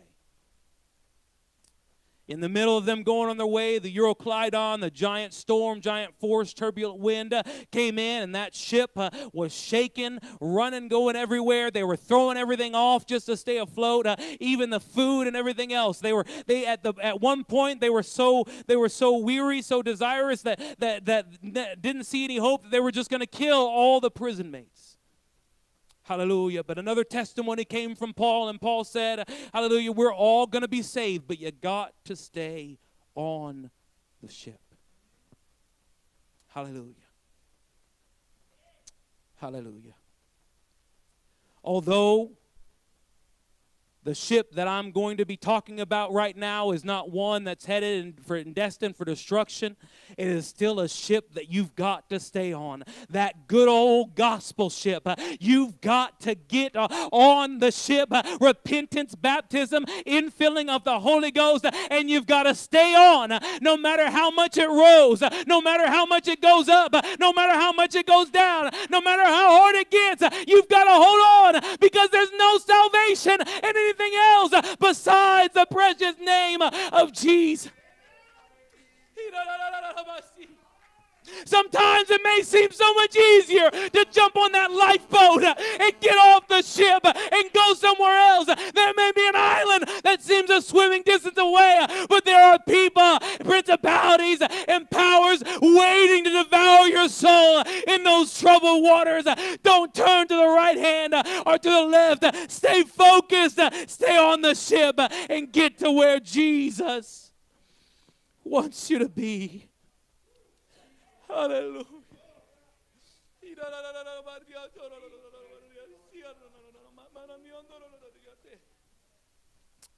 The same word, katecho, was used by Luke to describe how the crew on Paul's ship directed the boat to shore when they saw it. They were steadfast. Even though the storm was raging, even though the stream was small, even though everything wasn't going their way, they were fixed and focused exactly on where they needed to go, exactly on the place that was going to make sure that their lives were saved. That's the same we must be. Let's all stand.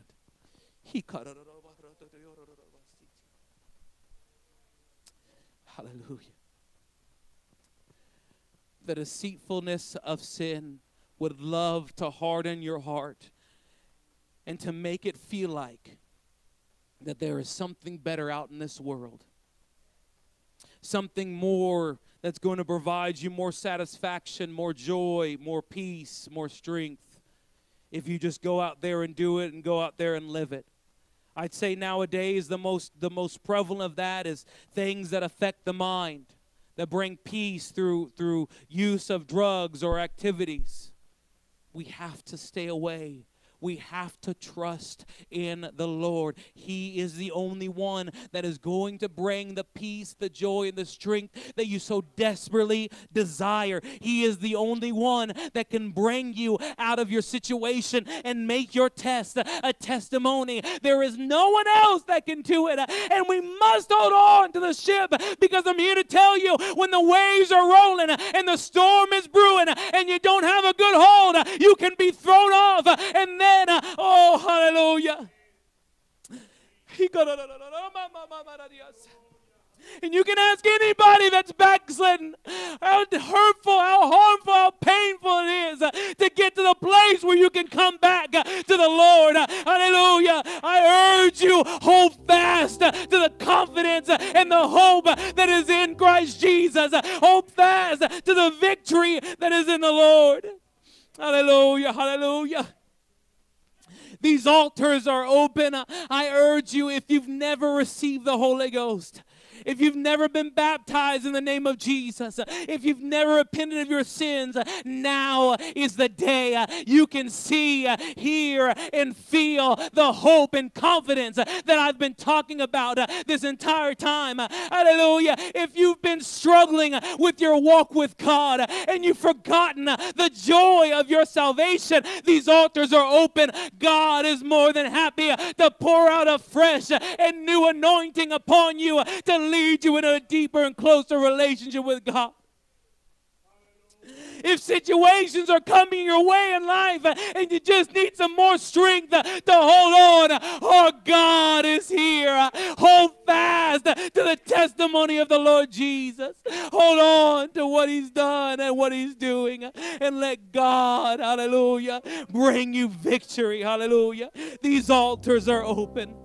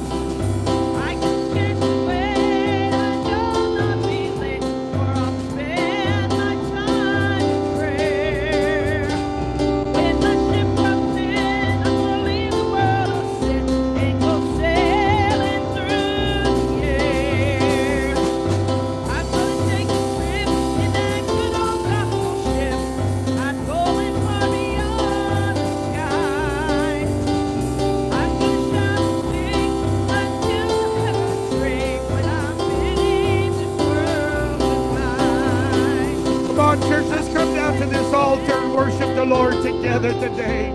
And draw near, rejoice in that ship of Zion God has led us into today.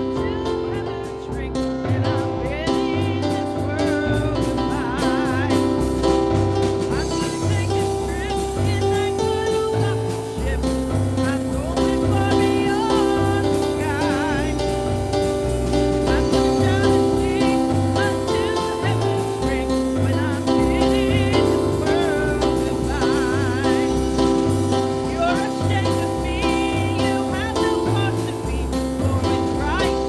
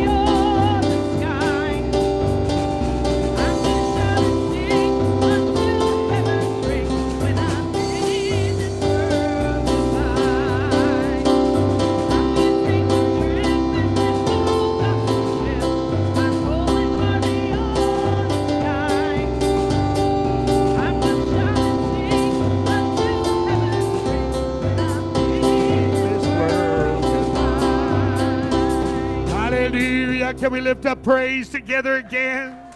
Bless the Lord, oh my soul. Hallelujah, hallelujah. Amen. We're going to shout and sing. We ought to do that here, amen. We don't say you're going to shout and sing over there. You won't do it here.